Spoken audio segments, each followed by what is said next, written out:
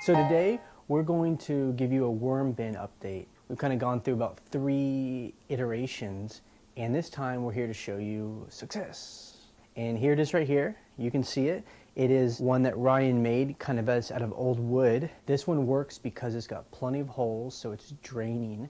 It's getting a lot of air, and it's a lot more shallow. We haven't done a really good job making sure that the flies are gone. They live kind of on top of the compost, and you're supposed to put a lot of paper so they don't have room to live, and we really haven't done that so well. Again, we're supposed to keep more paper here, but you can see there's flies in here, but no big deal. This is all used to be food, and now it's like beautiful vermicompost. Look at this, it's dark and rich. Wow.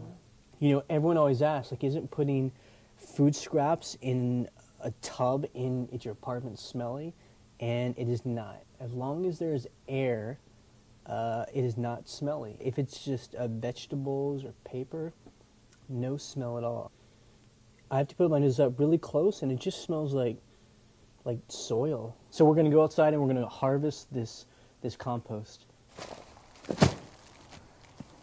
So what we have here is about 3 months worth of food that has turned into this compost, and we don't put all of our food in here. We had to kind of start slow, but we put quite a bit of our food in here.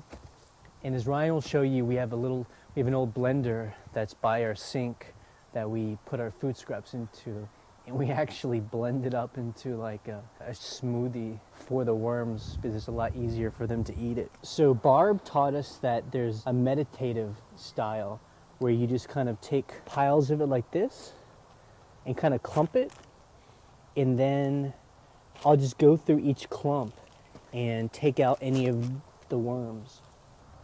Here's a worm here, a little baby one. And it's okay if some of these worms end up in our garden. I mean, that's fine. We're just trying to get a majority of them back into our compost heap. These are our worms, and this right here is pure vermicompost. All the worm poop that we're going to put on our plants.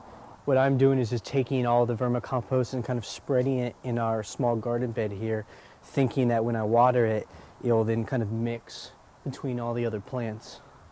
So I'm going to put our worms back in the worm bin, and to prepare it, I'm going to take junk mail, put it in strips, and get it wet.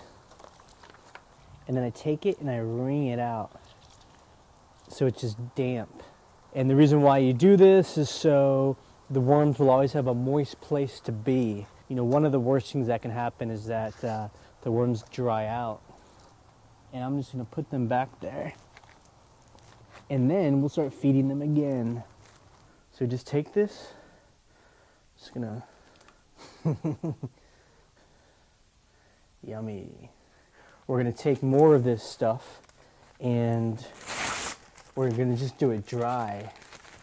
And we're just going to put this, crumple it up on top, so that way the flies can't land in there. So as long as they can't fly in there, they can't lay eggs.